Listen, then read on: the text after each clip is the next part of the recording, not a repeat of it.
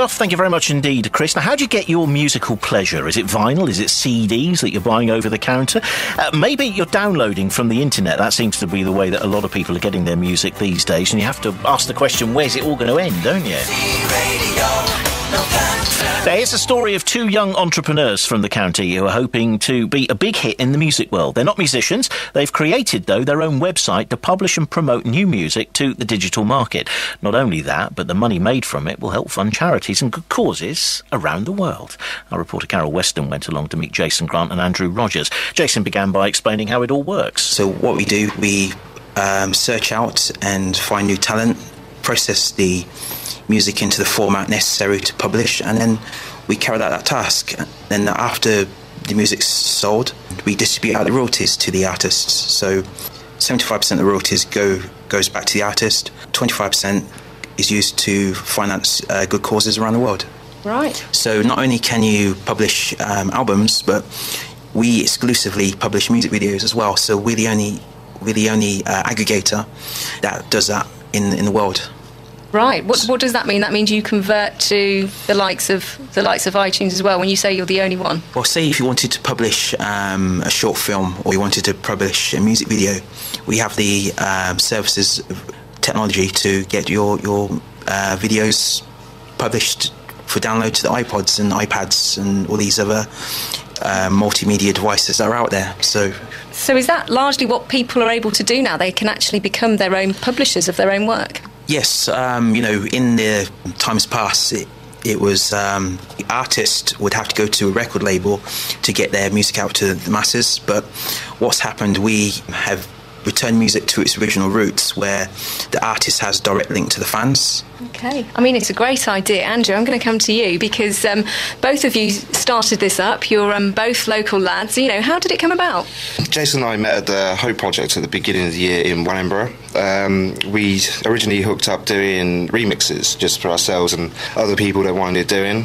And I got talking to him. He was saying about, I want to get this website up and going. I've got a baby website, but I want to do this and branch out and go onwards and upwards. I need someone to kind of help me bounce ideas off, and here we are today.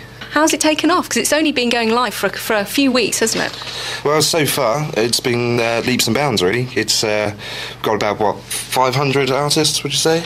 Yes, around 500 artists sign up, and we've had around 40 albums published via our service. And are they coming from all over the world, or where are they coming from? Well, that's the beauty of the internet. Wherever there's an internet connection, that's your reach. So we're getting artists from Africa, the Americas, even someone from Mozambique uploaded an album recently. So it's quite astounding. An idea in a small town like Wellingborough or Northampton can go global overnight. How big do you think it'll go? Well, we're hoping definitely worldwide. I mean, let's go all the way to the top, see where it can take us. Well, an aim which I've set would be to clock up around 1 million sales in the next 18 months or so. So those are the kind of figures that we're going for. My name's Trevor Lynn, and I'm Head of Corporate Social Responsibility here at Think3E. We're a consortium of social enterprises, and we advise youngsters, individuals and existing businesses to convert their business models to create more better social impact in the world. We think it's probably the most exciting innovation in the music industry, and we do not underestimate what these guys have already achieved. We're talking about sums of £40,000 for great causes all over the world being generated already. But what these guys are doing is they're actually going on a road show. They've got an artsy lorry. It's all filled up with computers and laptops, and it's going to go around all over the country to deprive wards, and it's going to give kids who haven't got computers or iPods and give them access to sound engineering and see this product up and running, download music and have fun. And we may find the next Michael Jackson out there, who knows.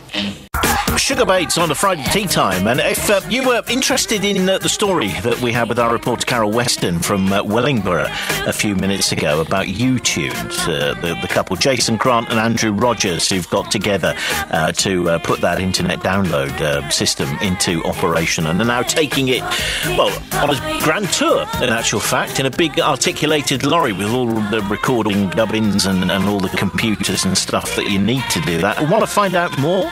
I bet you do, don't you? info@utuned.com is what you need to log on to. Utuned is spelled U-T-U-N-E-D. It's info@utuned.com. You can find out what Jason and Andrew are up to, how you can download, how maybe if you're in a new band, you can get some coverage from them. You can also get it, of course, at 6 o'clock every Friday evening with Tash and Ali on at the weekend. They'll be here after the news coming up with Sarah at 6 o'clock. Meanwhile, we're off up to Corby to a massive success story, a worldwide interest being shown in a skateboard park up there. And we'll be visiting Adrenaline Alley very soon. Texting BBC Radio Northampton is now so much easier. Simply text the word North to 81333, then add your comment, and your message will be sent direct to the BBC Radio Northampton studios. Texting BBC Radio Northampton costs nothing more than a standard text from your mobile phone. So why not get in touch now? Text the word North to 81333. It's a brand new number, so save it in your phone.